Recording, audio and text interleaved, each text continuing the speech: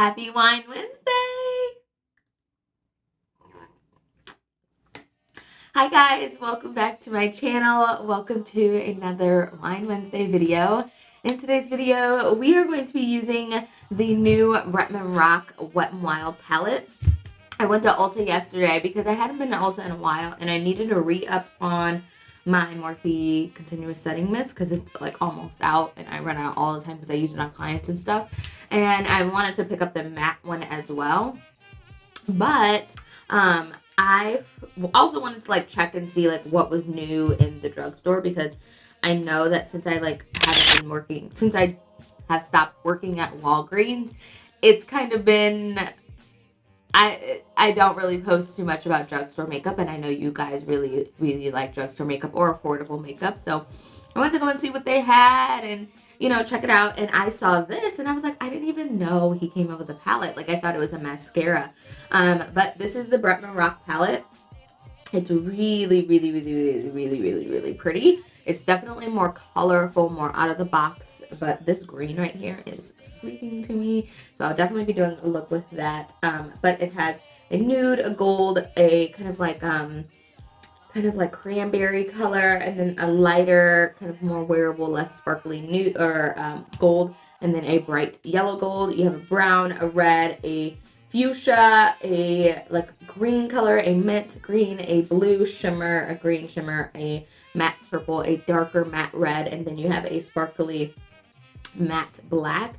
So a really good palette. I love that the names are on the palette and not anywhere else. It does not come with a mirror, but I think this palette was like 12 bucks or something.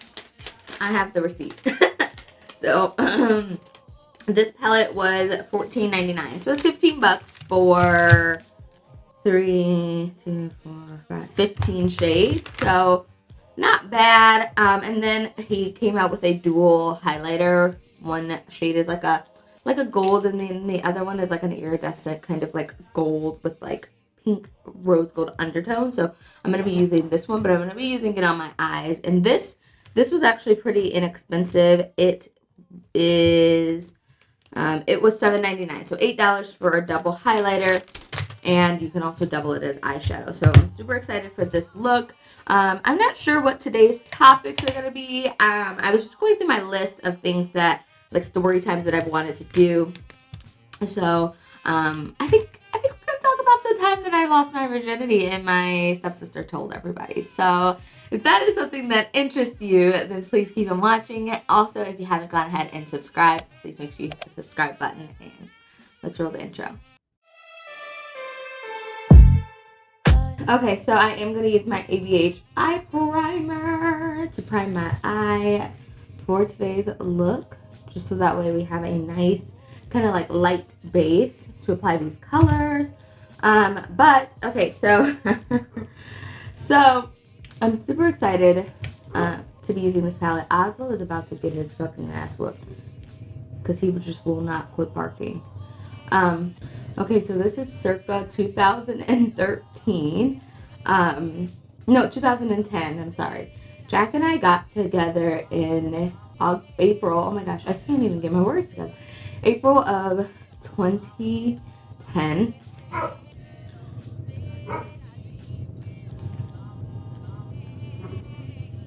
And I remember being like, oh my gosh, I'm gonna make him wait 7 days to give him a kiss, because 7 was my favorite color, and I was 15. Yeah, I was 15. He had just turned 16 because his birthday was on the 17th, and then he asked me out on the 20th. And funny thing, it's National Weed Day. 420 is National Weed Day, and we're weed advocates, so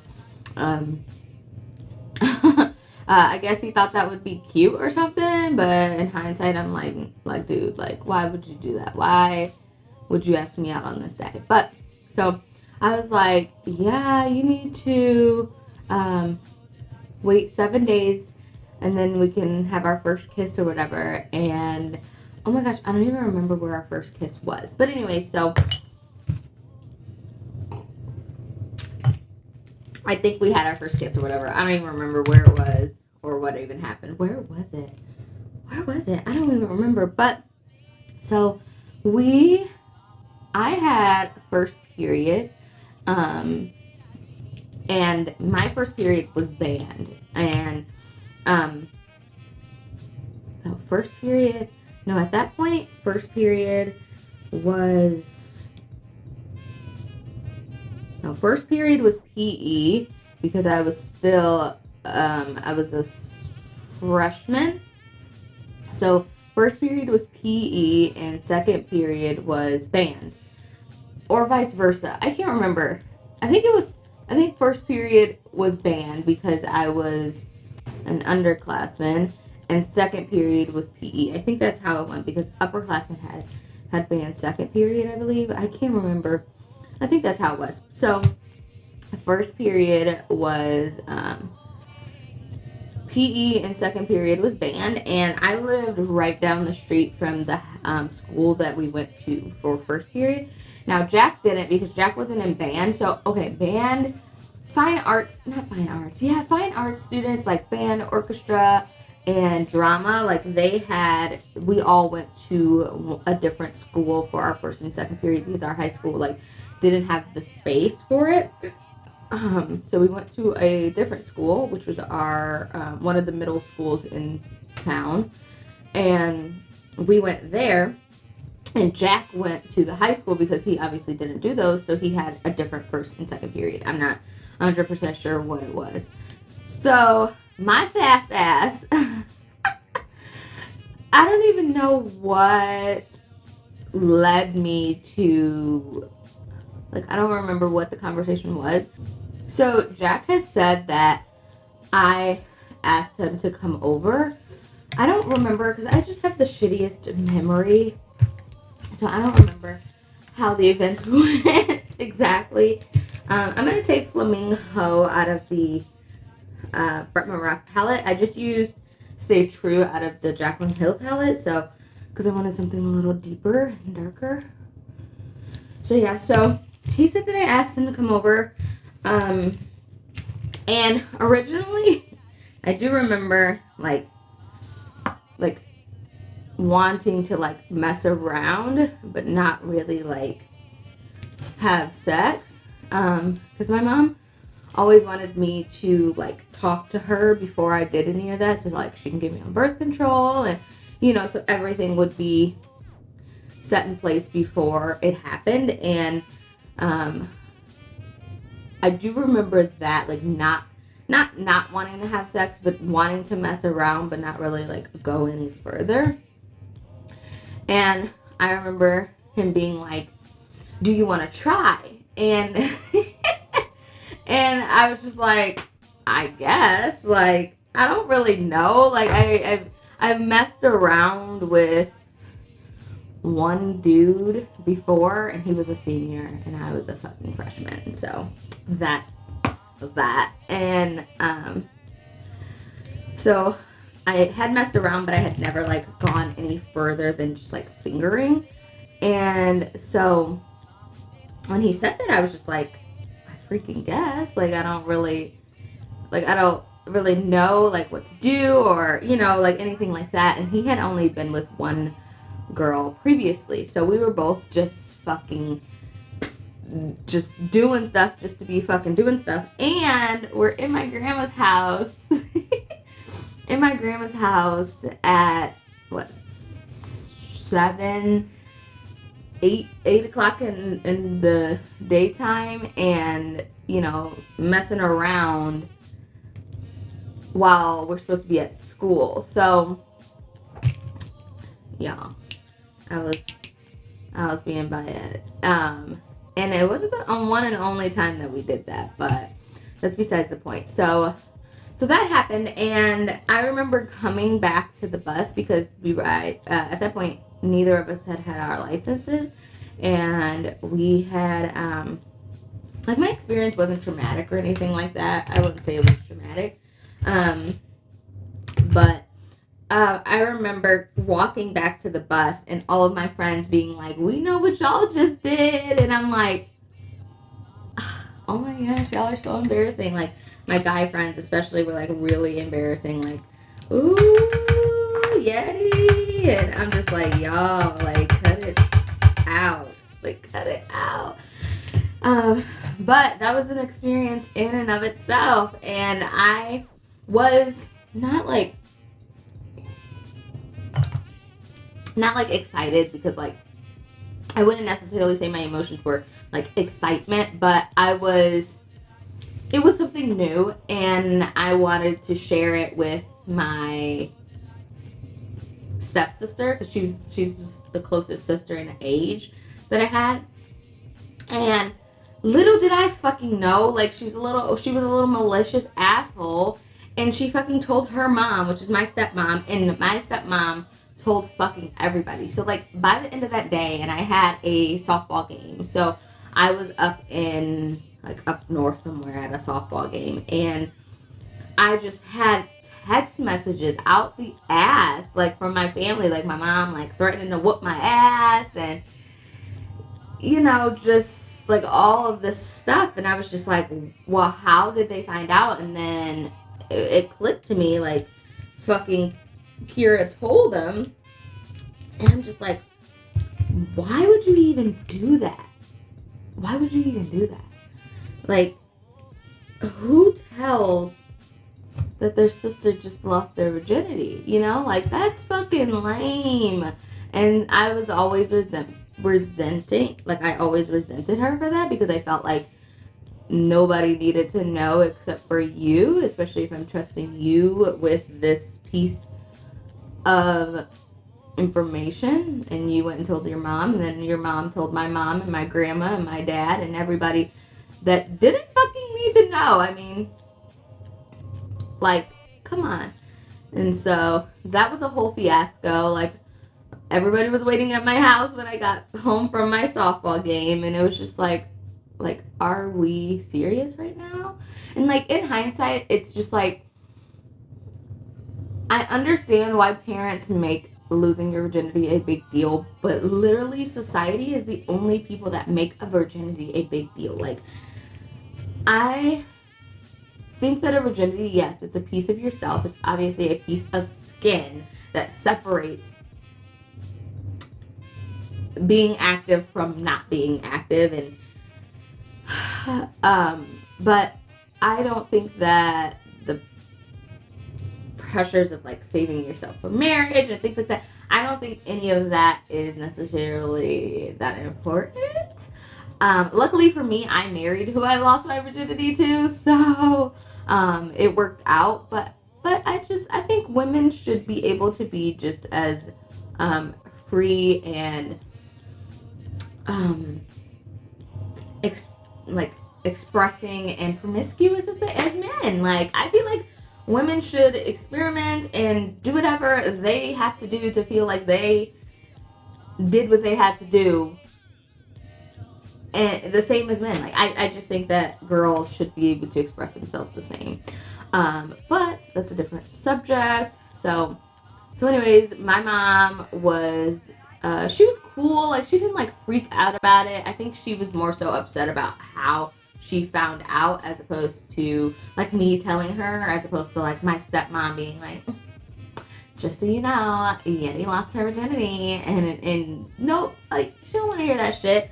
So to her, it was just like, why couldn't you tell me? And then she did put me on birth control after that. She's like, you're gonna be on birth control. So she ended up putting me on the shot. And I don't know about y'all, but I don't like shots. I don't like shots. I don't like shots. So for her to put me on the shot, it was just like, ooh, why would you do that, mom? Like, shots are just the worst, and to have to get them every 3 months is just bad. And then I started hearing crazy things about the shot, like it can make you sterile, and just a whole bunch of fishy shit, and I'm just not for that. So I was just like, yeah, no, I am gonna take the pill. And then I didn't take the pill because I just didn't like it. So throughout high school, I wasn't on any birth control, and we didn't use condoms. Okay, so let me back up. So during our little first time escapade, we had to use one condom, and that fucking condom, that condom had broken. And I was just like, oh my fucking God, like, did you come? And he was just like, no. So I was kind of worried, but I kind of wasn't worried because he had said he didn't come yet. So it still like freaked me out. And after that, I was just like, you know, like, you don't have to use a condom or whatever. My dumb ass, like, anything could have happened. If I did, like, anything could have went left. So he had ended up just pulling out. And so that was our method all the way through, like, forever. Like until I got on birth control again in 2015. So I had went my entire high school career without using any birth control. And it was great. And then I went away to the military. So obviously in the military, like, unless it's like do or die, like, you don't need any birth control because you're not having sex. You're literally, well, you shouldn't be having sex. I'll say that. You are literally just like there to do your stuff. So when I went away to the military in 2013, and when I graduated, I didn't have any birth control. So we went and I did have a scare. So like right after, this is crazy, y'all. My mom is fucking insane. So right after all of that went down, I was worried because I didn't know like losing your virginity affected your cycle. So to me, it was just like, I ain't got my period yet. Like, what's going on? And so I had told my mom, and my mom was like, oh, you ain't got your period yet. Like, so you must be pregnant. So my mom had ended up, we were at church, actually. We were at church. It was a Sunday.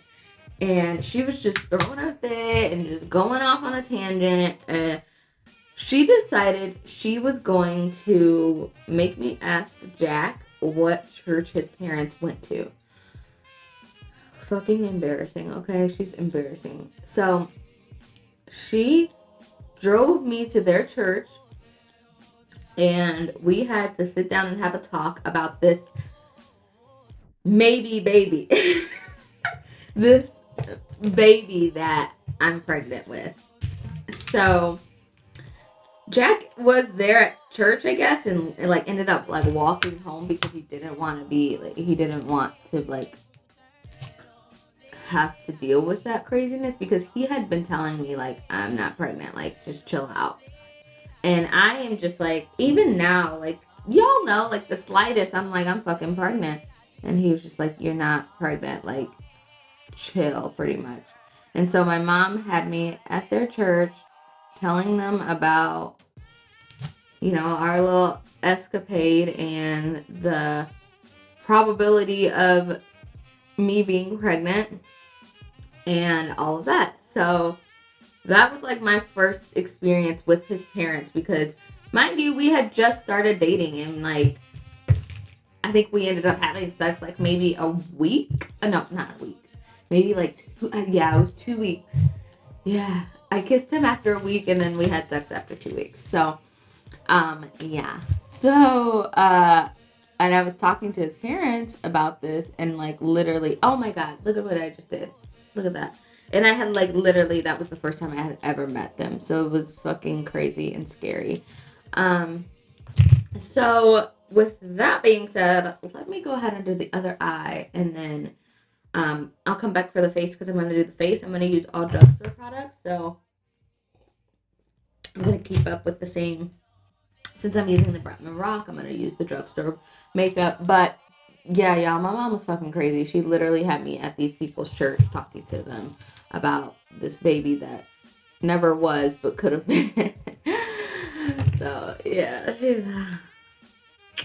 yeah. Okay, so like I was saying, my mom is crazy. She made me go up to Jack's parents' church to talk about a potential baby that wasn't. So like that was crazy. His parents were just like, what the fuck is going on right now? Like, literally, it was fucking church service, like a Sunday, and we were up in here talking about me possibly being pregnant. So anyways, obviously, we don't have any children, so long story short, we weren't pregnant. That was, like, the one and only, like, how's this gonna go? How does this even go? I guess it has to go back from that way? Because it's supposed to go this way? I don't know.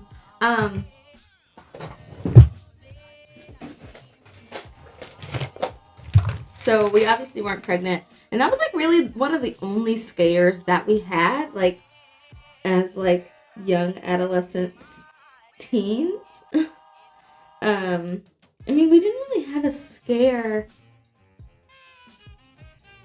like as adults either, really. Like, we really never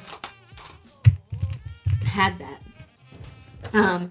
But that whole situation was crazy, and I was like so upset with my stepsister for even like telling. I think I'm gonna end up using Prowl right here in the inner corner. Also, it's another story time for another day. Jack and my stepsister, like that summer we had ended up breaking up. They ended up starting to talk. Like, they were talking. And like, even when as far as like meeting up one day, like like she had to like go to like, I think she ended up going to like the grocery store that was like right up the street, and like her and my other sister, and like they had like planned to like meet. And I'm like I didn't know any of this obviously until after the fact, and I'm just like, I like, not even kidding, I despised my stepsister for the longest time. Like, when we got married last year, like, she had texted me like apologizing and stuff again, but like, because we were never close again after that. Like first you tell on me that I lost my virginity, and then after we break up for the summer, we broke up for like a few weeks, maybe a month. No, I think it was like a month. And then after we break up, you end up dating him. Like, what the fuck? Like, I was pissed, you guys. I was so pissed. I did not like that, because her previous boyfriends, I don't know if you guys know, but like, white men have a fetish with like sleeping with black women. Like, not like a fetish, but like, they all like, I don't know, at least when I was in high school, like, I would be approached all the time about like sleeping with them because they had never been with a black woman before. And it's like, you know, like, I don't know if it's different. I don't fucking know. But one of her ex-boyfriends had did that, and I was just like, no, like, why would I do that? Like, that's my sister, you know, everything like that. And then to find out that she had actually done it, it was just like, are you kidding? Like, I was pissed. You guys, I was pissed and I was hurt, you know. And in hindsight, I'm a fucking idiot, because I feel like I expected more from her than Jack. So like, I ended up obviously taking Jack back, but I always tell him, like, you are so fucking lucky, because we should have never got back together. And he'd be like, I fucking know. But